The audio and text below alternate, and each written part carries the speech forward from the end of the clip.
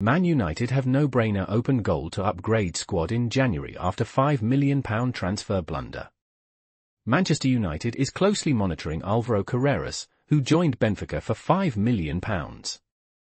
Despite impressing in Portugal, United's decision to let him go has been controversial, especially given their left-back issues. With injuries to key players, United may trigger Carreras' buyback clause in January to strengthen their squad. Barcelona, Real Madrid, Atletico Madrid, and Juventus are also interested. Please subscribe to my channel.